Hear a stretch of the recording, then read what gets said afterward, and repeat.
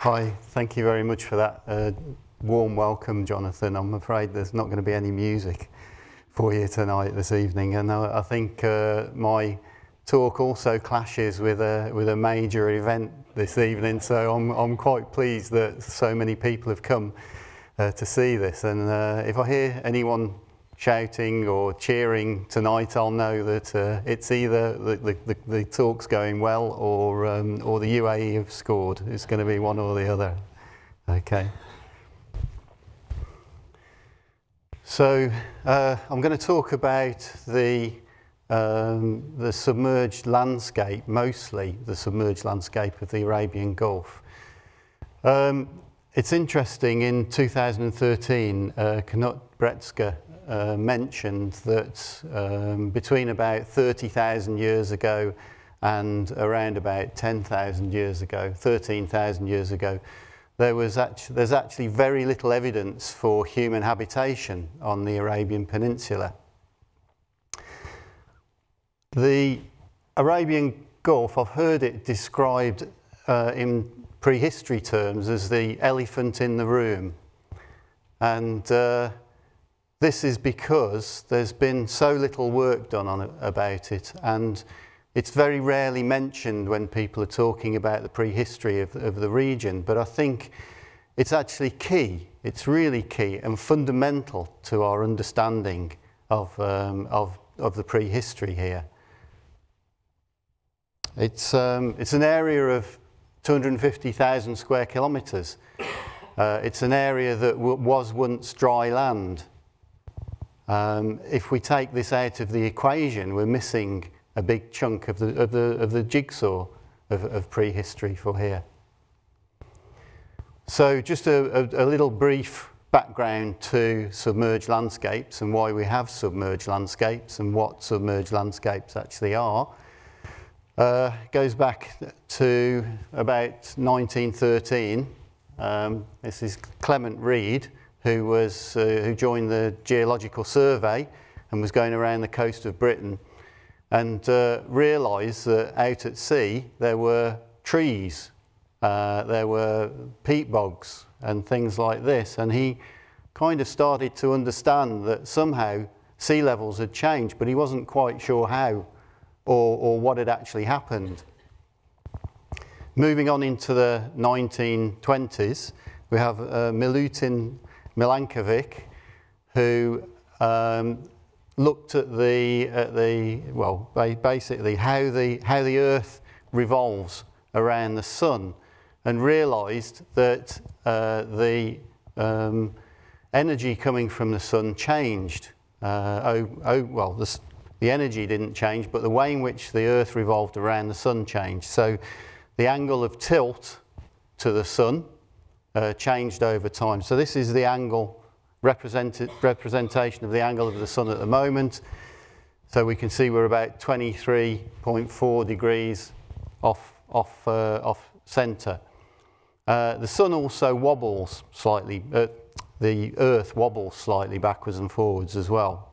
So about 13,000 years ago, it would have been at a completely different angle, which means that if the angle of the Earth, the northern hemisphere, is further away from the Sun at certain periods, certain times of the year, then there's more ice developing in the northern hemisphere, and this is what actually one of the main reasons that causes the development of the ice ages, of which there's around about sort of 8-9 major ice age events.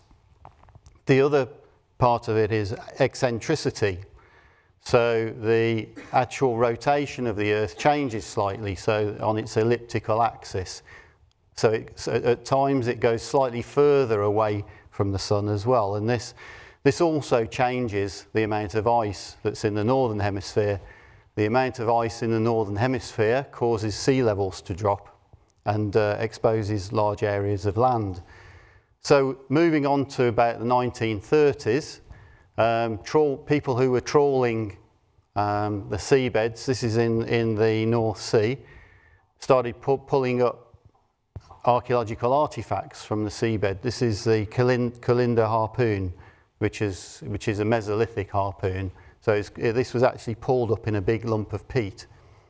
So people started to realise that some of these areas were actually once dry land. So if we focus on the Gulf landscape and start actually thinking about what it could have looked like. Now, this landscape is actually based on topography, so it's height data. Now, the former landscape isn't necessarily the same as the topography, because the Tigris and Euphrates rivers will be constantly depositing material. There'll be change, there'll be sand being deposited, silts and so on in various areas on the seabed. However, it does give us a snapshot, if you like, an idea of what's happening. In 1996, Kurt Lambeck proposed in a paper where he examined the depths of the sea in the Gulf in various areas, and he proposed that there were formerly three main basins here. So these are exarchaic basins, which means that they have an inflow into them and an outflow. So formerly, we have the Tigris and Euphrates here, which is providing fresh water from the north, a river which would run through this valley, the confluence of the Tigris and Euphrates, which is called the Urshat River Valley, into the western basin, this one, which is at around about 70 metres below sea level, and then into the central basin, which is the deepest part here, which is the deepest part of the Gulf here is around about 100 metres deep. This basin would have been around about 80 metres, at about 80 metres. So probably could have formed a lake somewhere in the region of about 20 metres deep and around 220,000 square kilometres altogether. So this is this main river valley here, and then a third eastern basin, which is at a slightly lower point. So what this is a representation really of these three river basins, and so we've got the sea here. But actually, the sea at the peak of the last ice age would have been around about 120 metres below existing levels today. So this is the Bubian Shelf here, and the sea would have been right out here off the coast of Oman.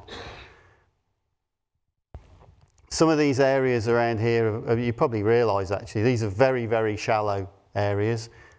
Even you can go out 30, 40 kilometres here, and it's only around about 20 metres deep, 20 to 30 metres deep, and then it suddenly shelves off down here down to about 60 metres into the actual river valley here.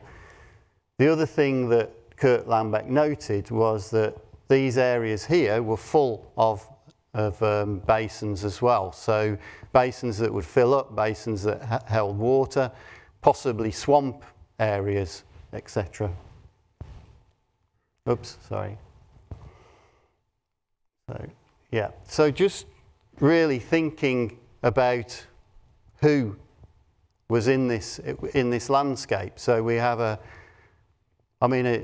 sure, it's theoretical at the moment. We're thinking about what the landscape possibly was like there, who was also inhabiting the landscape. Now, the closest idea that we have for that are the Ubaid sites, which generally dating from about 5,800 BCE onwards.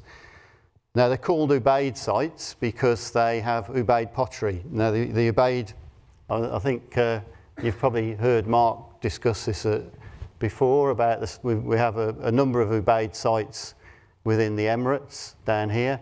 This is a vase that was found at Marawa, again, which would have come probably somewhere in southern Mesopotamia. probably in this area around Eridu area here.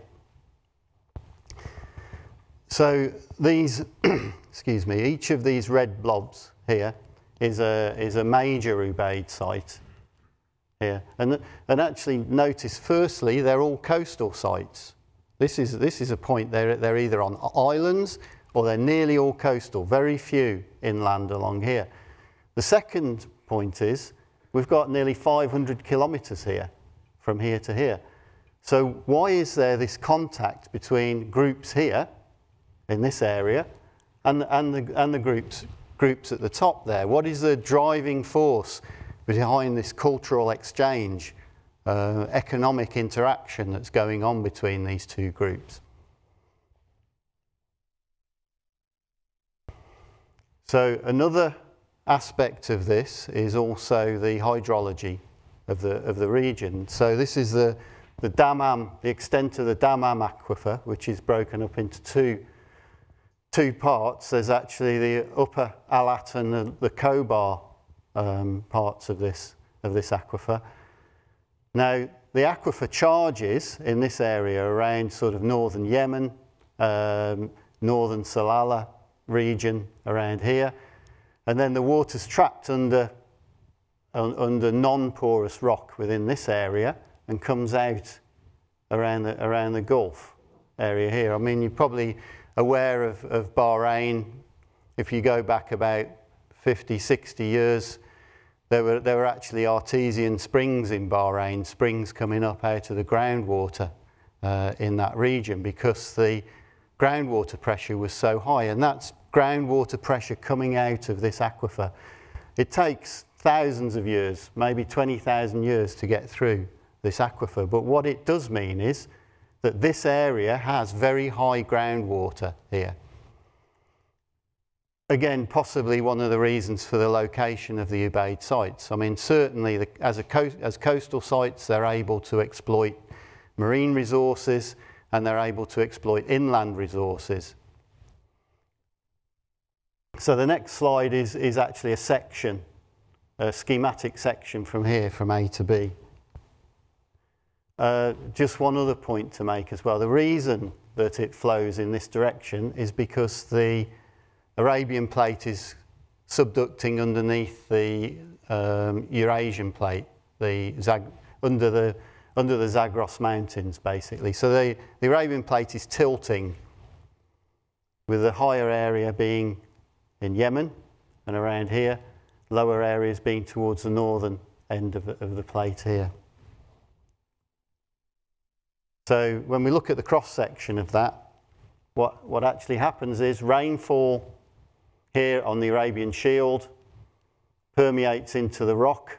Some of these rocks around here that are non-permeable, that one and these ones here, we end up with the rainfall permeating through over thousands of years, and the piezomic pressure is dependent on the length of and depth of the aquifer here. And the same with this one. So we've got a lower aquifer, which probably was not accessible during the Neolithic, Radherma aquifer, and the Dammam aquifer over the top of it. So what this suggests is, and again, it's theoretical, what it suggests is that the river valley, while it probably wasn't affected, and I'll just go back to this slide, probably wasn't affected by the greening of the desert.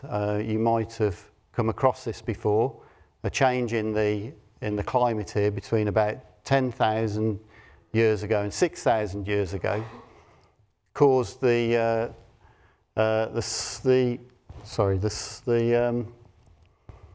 summer monsoon to migrate northwards. So we currently have the extent of the southern monsoon here from about 10,000 to about 6,000 years ago. It moved northwards, just about to the northern extent of the Emirates here. But so far, there's very little suggestion that it travelled further into Saudi Arabia or into the Gulf area.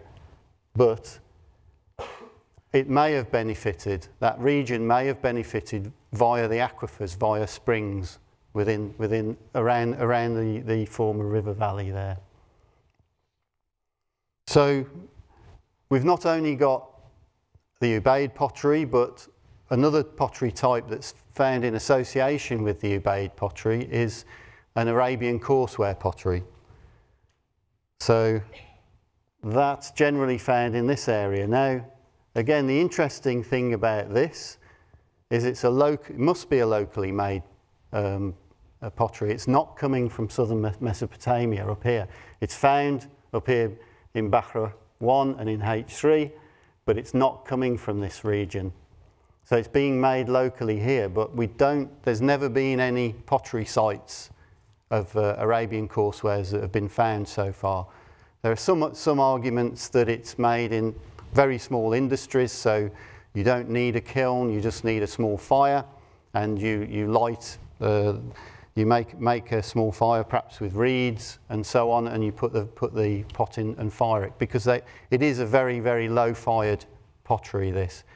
But again, we might have still expected some wasters coming from this, some pottery wasters, and also to produce pottery you need extensive amounts of fresh water, you need firewood, you need fuel, and you need good clay sources. And again, these clay sources, we don't find them associated with the Ubaid sites. So it starts to ask the question, where's this pottery coming from? So if we start to delve a little bit further and go further than just understanding the topography, and sure, we can understand a little bit about the river valley and the Gulf and the submerged landscape from the topographic data, but if we genuinely want to then start mapping it and getting to grips with it, the way forward with this has to be through geophysics. I don't know, some of you might have actually dived in the Gulf, but most of the time when I've dived there, it's very murky. The distance, the visibility is quite poor. It's very rarely more than about 5 or 10 meters. Certainly when we've been diving on anomalies, on geophysical anomalies, we could be right by them, within 5 or 10 meters of them, and sometimes we can't find them, simply because the visibility is so bad. So actually undertaking diver searches looking for seabed anomalies in this instance is certainly quite difficult. This is 3D seismics data collection, which is done primarily by oil companies. So what actually happens is there's a seismic source here. So in other words, a deep booming noise is given out from the back of the vessel, and then that signal bounces off each of the interfaces. So when it hits sand, it'll bounce back. When it hits the surface of the next layer down, maybe rock, it'll bounce back off that, and so on and so on. And that way we're able to build up the sections. So each of these strings will produce a line section like this with the interfaces here. And then it's possible to put each of those sections together to create what's called a time slice. So this here is lots and lots of sections, lines here, that have then been put together and then cut through to produce this. And what we can then start to see is finer channels. So we're saying there's a river there, and we're pretty sure it's there, because we're pretty sure that the Tigris and Euphrates River, even 18,000 years ago, was there. Sure, it was running through that landscape, so it was feeding that landscape. But actually that's not enough. We need to know where is it running within that landscape. And this provides the opportunity to do this. But what you actually find in the geophysics are lots of different channels, rivers that overlap one another, wetland areas, and so on. So this can be identified within this, but it's not actually clear which is the earliest, which is the latest, and what we're then trying to do is to understand the chronology of that landscape. And that can be done within the time slices. So attributing attributes, giving attributes to the pixels, building those up as 3D, as a 3D image, which is called voxel rendering. We can then render things like former channels, wetland areas, and see the relationship between each of those. This is actually time slices that have come from the North Sea here, these ones. This one is an interpretation. So we analysed 4,000 square kilometres of high-resolution 3D seismic data right from the centre part of the Gulf in this area. So an area between the Western Basin and the Central Basin that Lambeck talked about. We had just this area here. And actually what we can see in here, firstly, this is fine sediments in here. So this is sediments associated with lakes that we've got here. And then we can see the river channel running down here. And then essentially what's the edge of the river valley here. So what that's actually, this is kind of tilted round to the side, so you're looking at it then from the south. So we've got the area of sediment here, river valley running through here. Sorry, the river channel running through here. River, then more towards the edge of the river valley where it drops down. So we're probably at about 25, 30 metres in these areas here, and then it's dropping down to about 60 metres in these areas. And then higher areas here. So these would have been at one time former islands as the Gulf filled up slowly over time between about 18,000 and about 7,500 years ago. These would have gradually become islands. And we know, again, coastlines and islands are a focus for earlier activity. So again, what more can we add into this? What does that actually tell us? What it does is give us a focus for where we core, where we can put some environmental cores in. Now, that provides context for coring, for environmental cores. We could put a core in, you know, at random. We don't know what we're going to get. We might say, oh, well, it's a channel or it's rock or something like that. But actually here we can target a river valley, a river channel. We can target the lake basins precisely, rather than, you know, targeting onto what might just be rock, for example. And what we did actually, we put a core in that was about 40 meters deep, and we OSL dated it back to about 380,000 years ago. And in that we can see the transgression and the rise and fall of sea levels within the core. We can see changes in the sea surface temperature. And one of the things it tells us is that those lake basins that Kurt Langbeck suggested, we know that the lake basins were there because we can see them in the 3D seismic data, we can see them in the cores. But also the cores were not entirely fresh. It was slightly saline water, not like seawater, but this is through analysis of diatoms within the core as well. Unfortunately, the top section of the core was missing, about the top, about 6 to 8 meters. So the very latest date that we got off the core was about 80,000 years ago. So our core dates between about 80,000 and about 380,000 years ago. One of the other things that we tried with the core was to do sedimentary DNA. So it's now possible to have thousands of DNA strings analysed. So the DNA strings that are within the sediments there should be in good condition.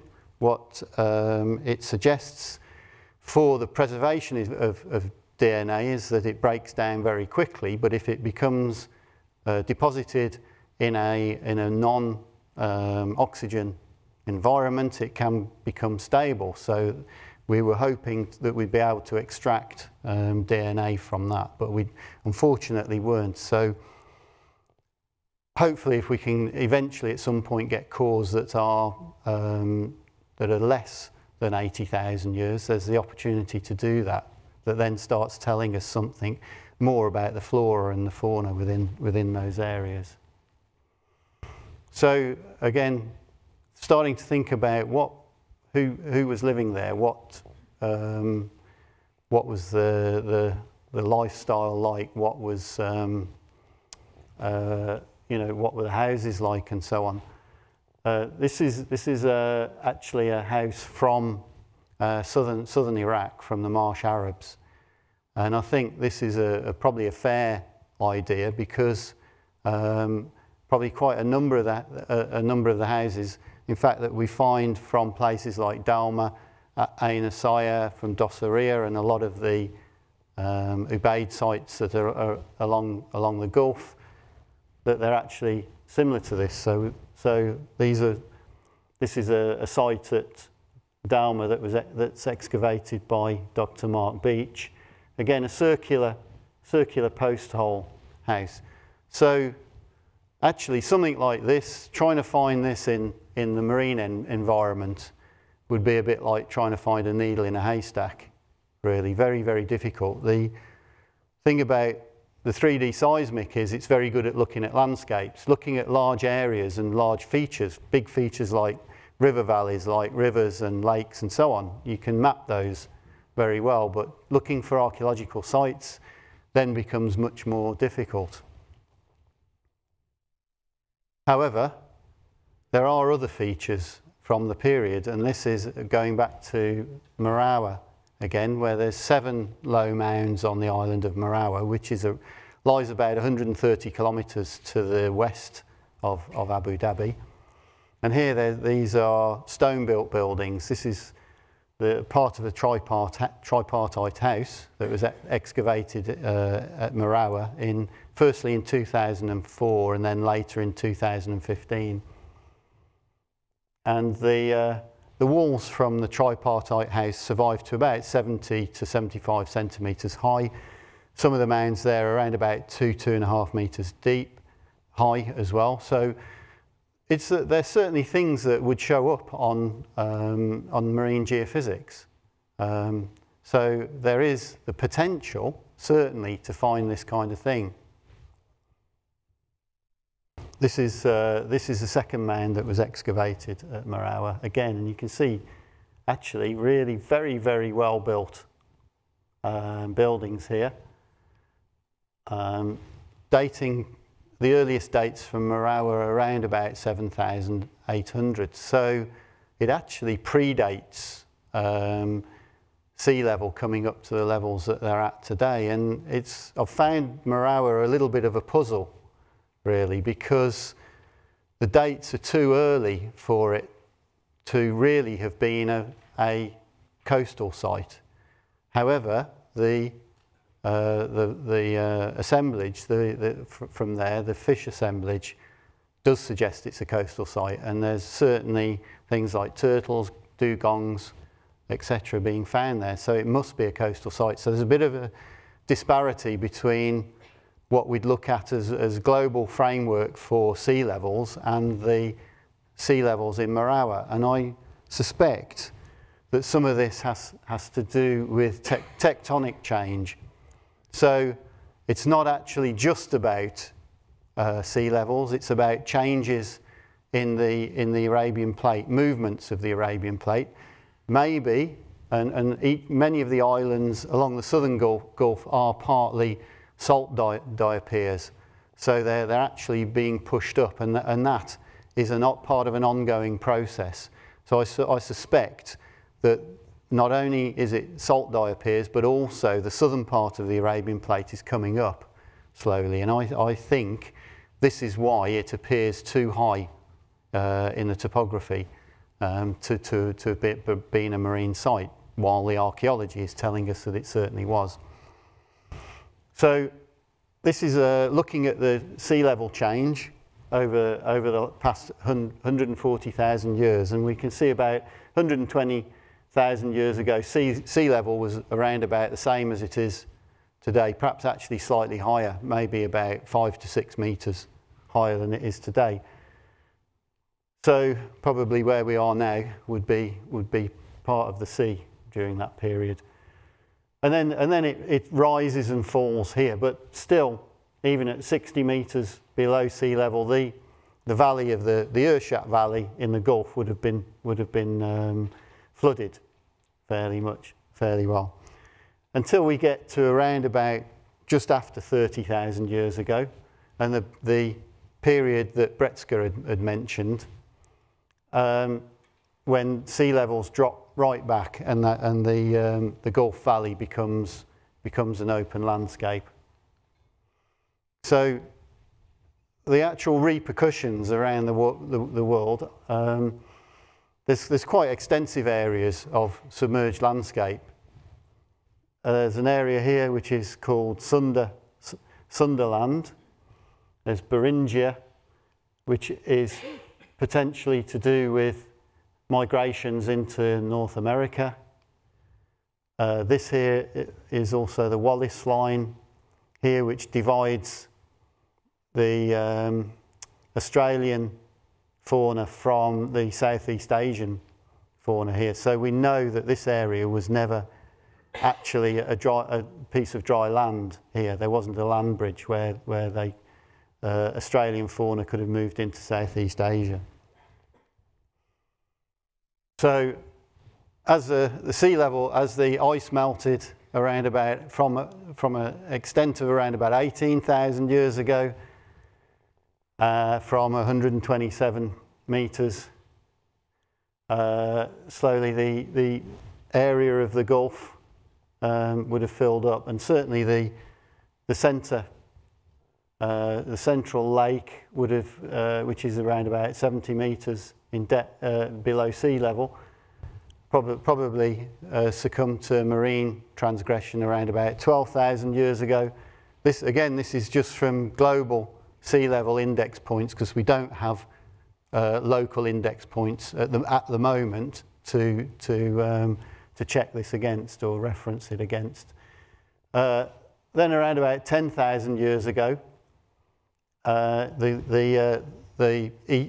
Western Basin would have succumbed to marine transgression, and so note the Gulf didn't just fill up from the south here to the north. It actually filled up the main part of the valley here first, leaving these areas north of Abu Dhabi, around Bahrain here, the eastern side of Saudi Arabia. This is all still open landscapes, and I'll go back to what I was saying about the hydrology. It's still got potential here to be providing springs in the lower lying areas around here.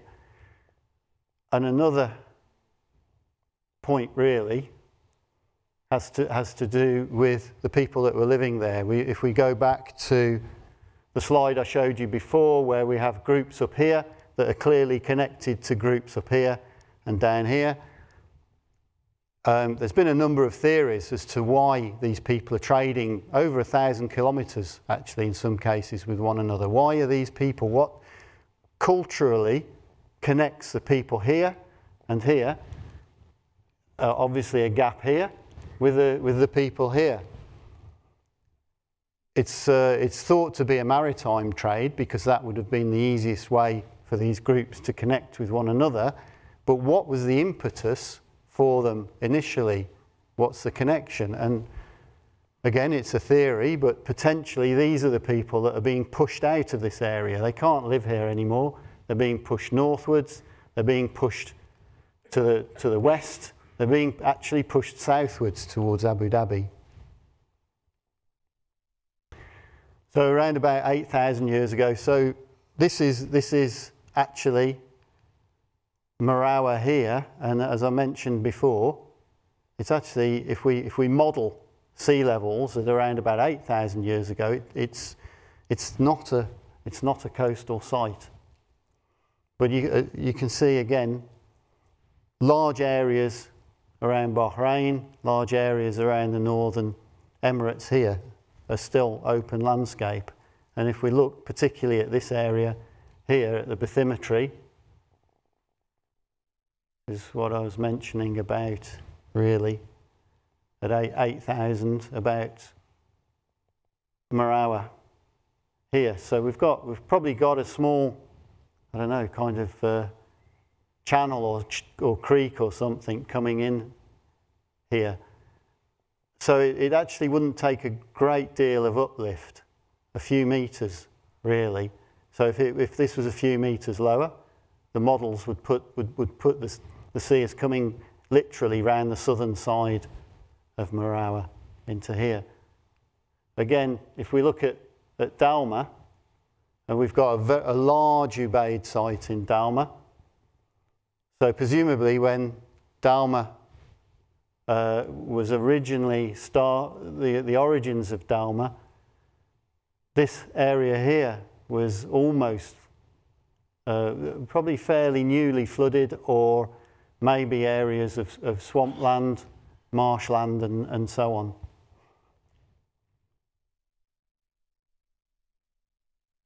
And then, of course, in the northern Gulf, sea levels continued to rise beyond current day level, probably up to around about 2 or 3 meters beyond sea levels today.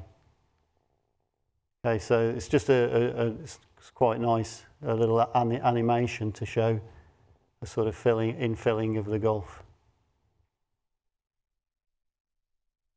So again, looking at ways that we can actually investigate this landscape. So I mentioned about the 3D seismics that we can use.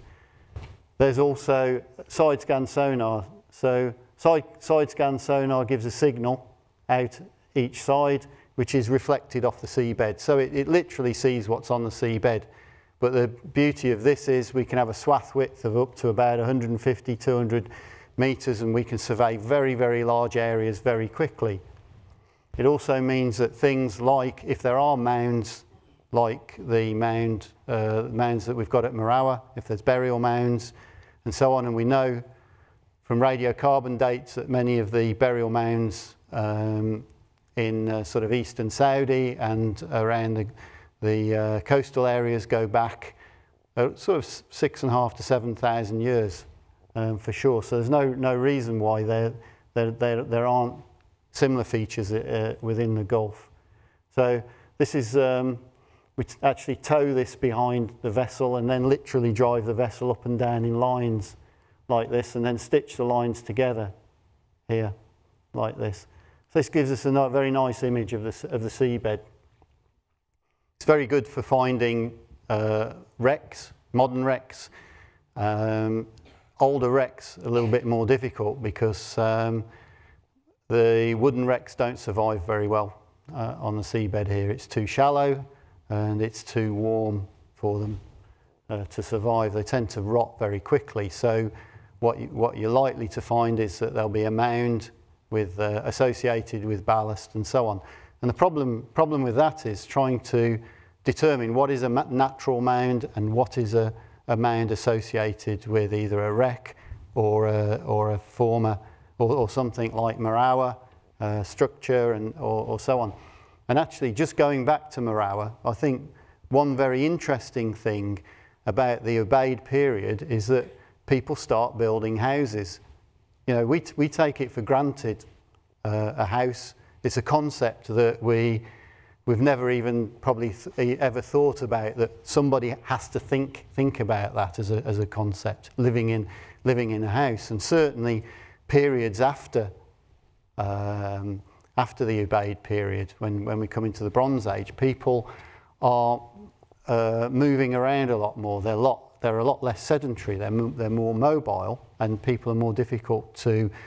Archaeological sites tend to be more ephemeral and difficult to locate. But what actually makes people start building houses at that point? Where does this come from? Because they appear around the Gulf Coast all at the same time.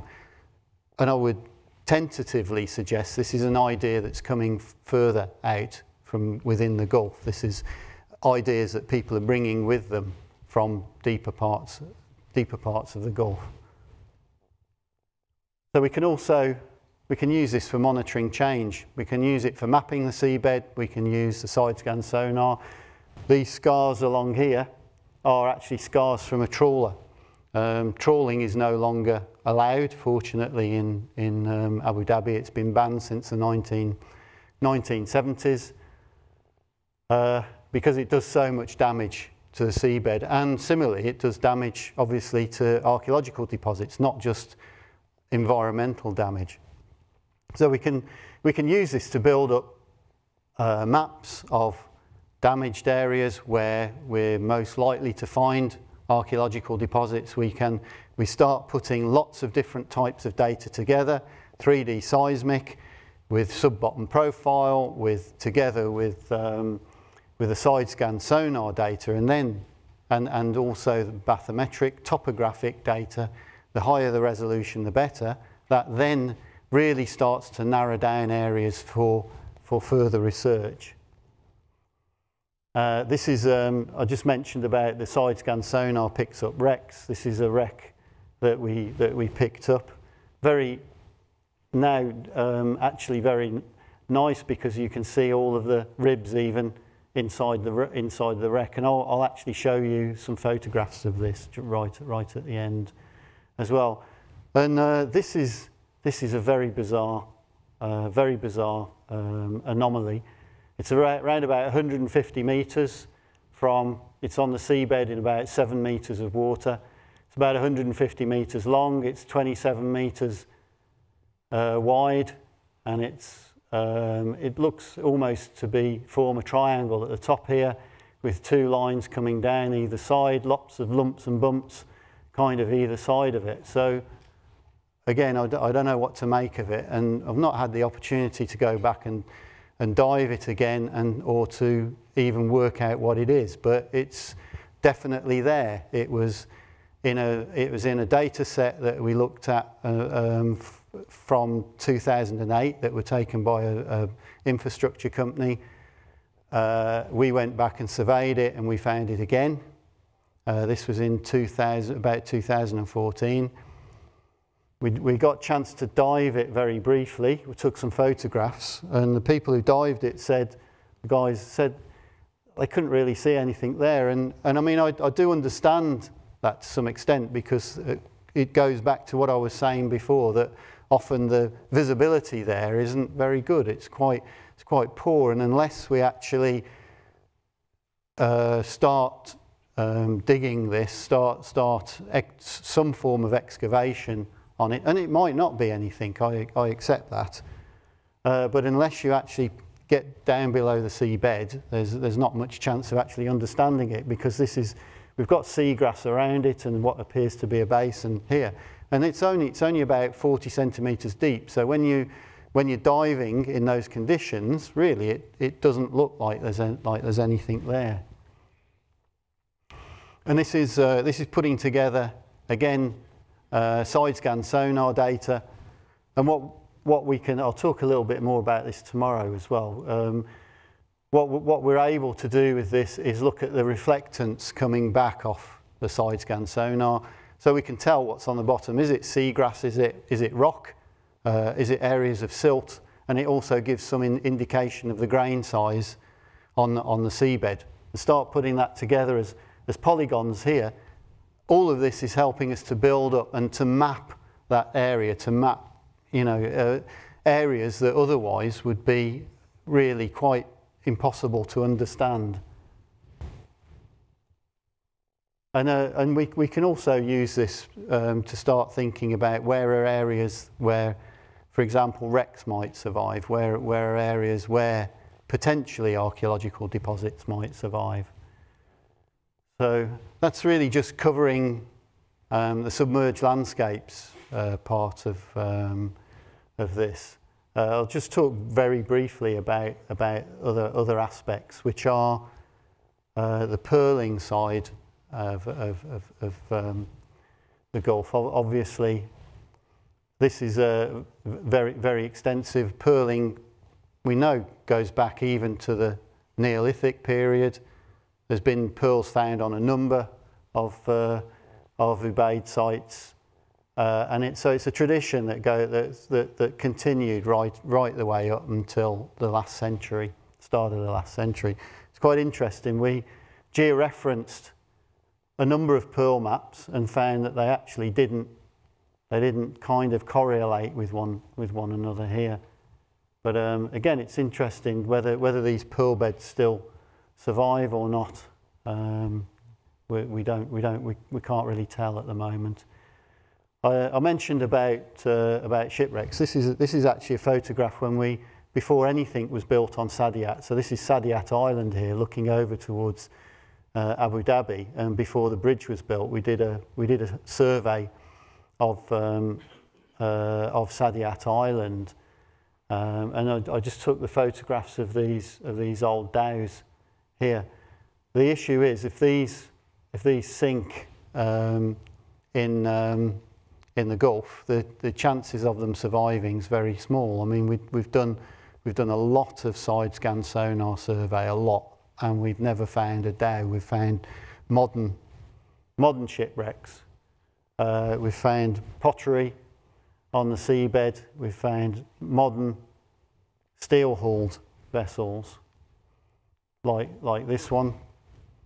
They're fairly easy to pick up on the side scan. When you go over one, you see it absolutely clear as day. But we never found any wooden wrecks. So the possibility of finding a sort of complete wreck is small. But certainly if it's covered in sediment, if it's maybe ballast, the base of the wreck has the potential to survive. But again, it goes back to trying to find it. You know, how it's like trying to find a needle in a haystack a little bit. This is a wreck called the Pericles, which is a supertanker that's upside down in the centre of the Gulf. It turned over in about 1983. It's just the propeller, the back propeller off it. Also, it's very useful, archaeologists working together with environmentalists, because very often the EAD, they have boats, they know the area very well, but they're also interested in mapping, knowing where seagrass is, in mapping the Gulf. So that geophysics work has a dual value. Really, it's valuable to archaeologists, but it's also provides valuable maps on the seabed for the environmentalists. So, and we've worked together very successfully with environmental departments to gather data. They've provided the boats, we've provided the geophysics teams, and then we've shared the data at the end of it. So, and wrecks also are important because these are microcosms. The seabed generally there, it's very flat. It's a bit like the terrestrial desert here. And the fish will normally congregate around a reef or seek out a reef. So when the wreck sinks, it starts to form an artificial reef, which becomes a focus then for sea life and consequence of interest to the environment departments. So this is just a little bit, this is the last couple of images really showing how we've been recording wrecks previously. This is some work actually that I was doing previously when I worked together with the University of Birmingham. And this is the wreck that I showed you on the side scan sonar previously.